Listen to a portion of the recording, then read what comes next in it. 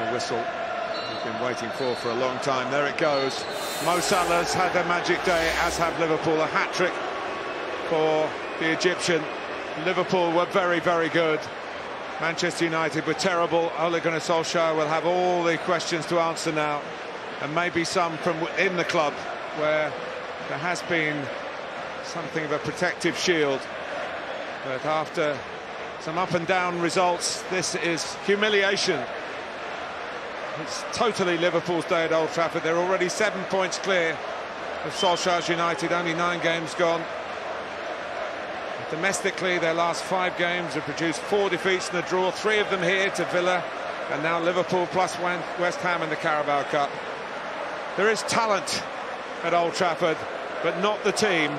Liverpool have both, as the scoreline shows here, one that will resonate around the world. Manchester United 0, Liverpool 5. Pogba sent off to add to the shame for all those connected at Old Trafford. The celebrations will go on long for Liverpool.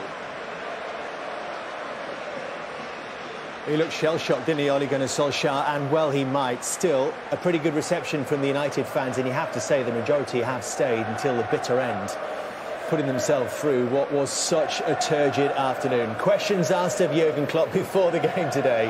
Well, he might react like that because he made those changes. He talked about having to use his squad.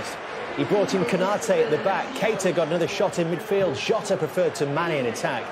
Surely he could not have expected what he saw from his team, particularly in that first 45 minutes when they were just so ruthless in front of goal. He is in the form of his life, it seems right now, isn't he, Mo Salah? Everything he touches turns to goals, scoring in 10 consecutive games now for his club.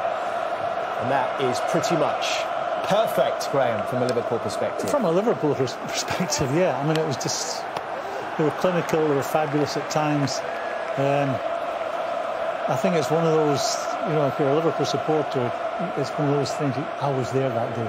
I mean, I've said before, whenever I've come here and to do a Liverpool Man United game, it's never easy for Liverpool coming here. It certainly was today. You got a sense of that pretty early on today? Yeah, I just really fancy them. I just think United are vulnerable at this time. They're between two stools, not sure what direction they're going in. And that has to come down to the coaching staff and the manager, obviously.